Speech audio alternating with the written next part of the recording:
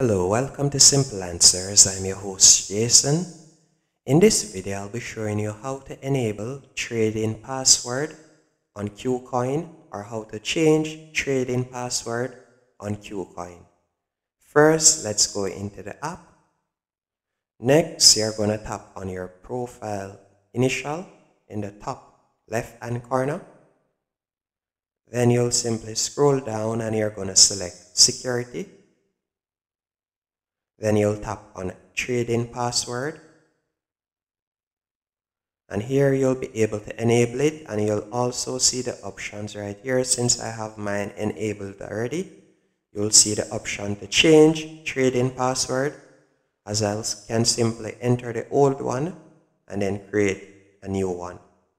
And if you forgot your trading password, you can simply tap on forgot trading password right below change right here, and they'll help you on how to recover a trading password, or better yet, create a new one.